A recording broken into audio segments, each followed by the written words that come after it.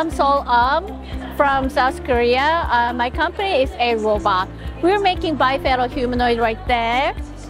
So my robot, her name is Alice. So as you see, it's bipedal humanoid. I feel really honored to be here in the NVIDIA Inception Pavilion because last decade we had a really hard time to get survived. Before physical AI, nobody thought the era of humanoid will come real soon like that. As a humanoid company, I mean, seriously, we will make future. And then I'm pretty sure NVIDIA will support us.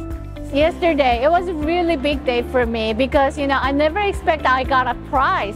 And, actually, it turns out I got 2 prizes. Yay! In the last maybe couple of years, people thought humanoid can't make any money because there's no market for that. But in these days, people got changed, I think. Of course, thanks to Jetson. People think, humanoid is the item who can change the future. So yesterday, it was just a wow moment for me because I am kind of confident now because we can do something for the future to change it. For the next year, I hope there will be more some company who can communicate with me so that I can just expand my business through the world.